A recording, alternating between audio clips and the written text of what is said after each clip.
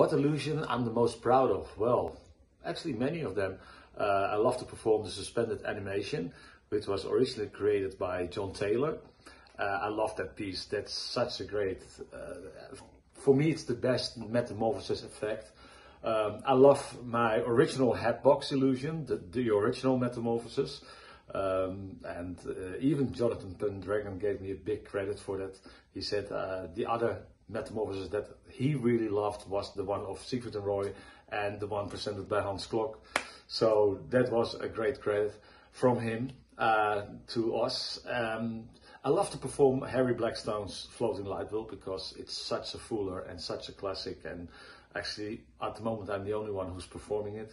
The Fire Spikes, which was actually, it's a combination of the Fire Spikes from Mark Kalen and Ginger and Ayala, the Mexican illusionist, and I combined actually these both effects almost 23 years ago with the second girl as a big surprise. And I think that's the most copied illusion in the world.